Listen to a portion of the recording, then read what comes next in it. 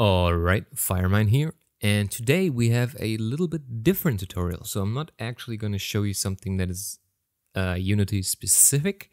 I'm going to focus on some coding tips right now. So with this tip, you might be able to improve your coding by like a million times. Well, maybe not a million, but maybe like 10 times.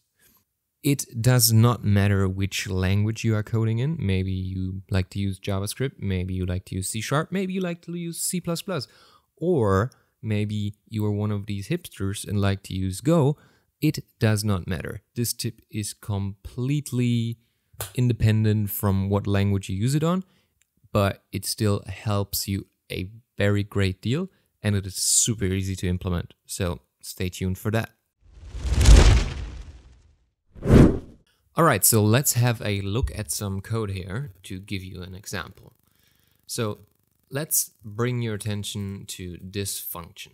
So for this exercise, can you tell me what this function does?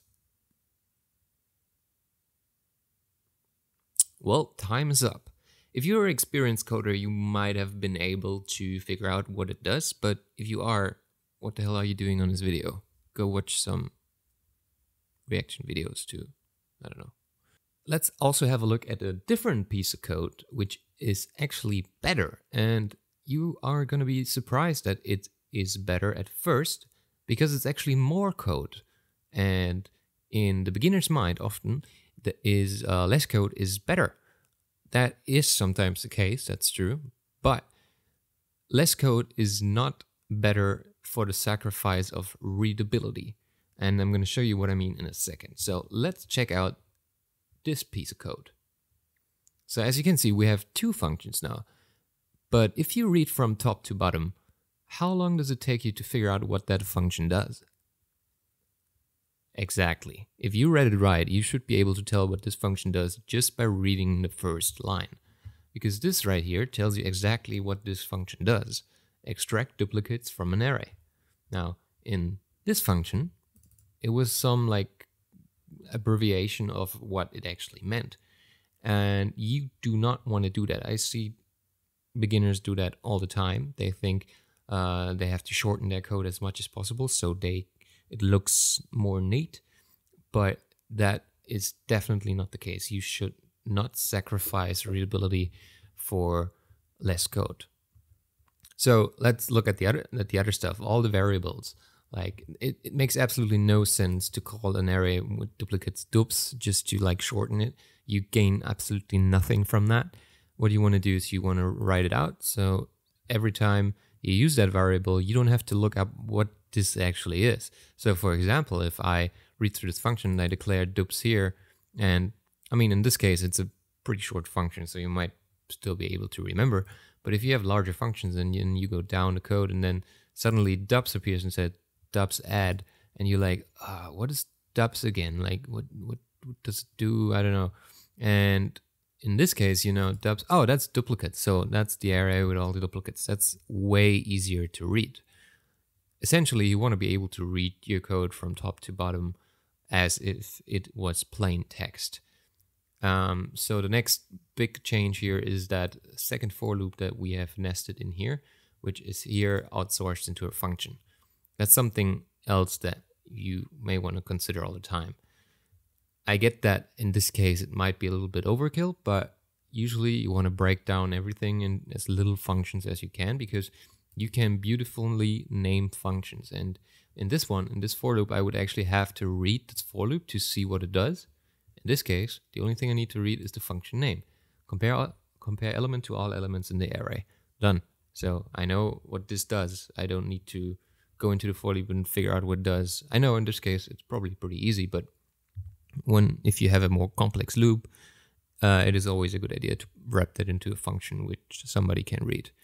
Because in the end, what happens is, once you are out of that starting phase of programming something, you're going to enter the phase where you are fixing bugs, where you are adding small features here and there, and you're going to end up spending more time reading code than actually writing code. So code that is actually very well readable becomes more and more attractive. And that's basically the whole tip that I'm trying to give you here. Keep your code as readable as possible, basically. So you always want to give your variables proper names. Don't use like right here. Don't use just some letters just to keep it short. Call it by what it actually does, what it is. And yeah, don't also, like, if you have something like throw an error, don't call it ERR. That makes no sense. You gain nothing. You just lose readability. Call it error. Name it what it is. That's the main tip for this whole thing. Break everything down to small functions. Give those function names. Give your variables good names.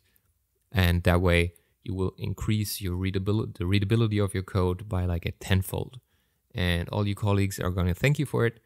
And everybody's happy. Now, this is completely unrelated to C#. It is just for programming in general, no matter if you write PHP, JavaScript, whatever. Keep your variables and functions, or give your variables and functions readable names. That is the whole tip of today. So I hope that helped you guys, and you could you give that a little bit of a thought and write some better code in the future if you haven't before. If you have, good on you. Also, if you like this video, please leave me a like. If you have any questions to that, just leave me a comment down below. And if you would like to see more videos, please subscribe.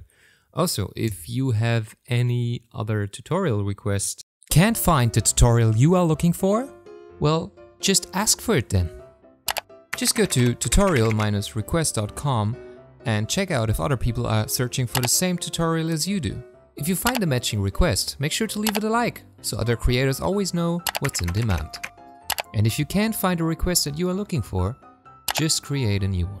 Simply click on New Request, then choose a title, topic, and description for your request, and simply click on Make Request, and you're done. It's that easy. And with your request, you help creators know what's in demand. So go over to tutorial-request.com and sign up today. It's free.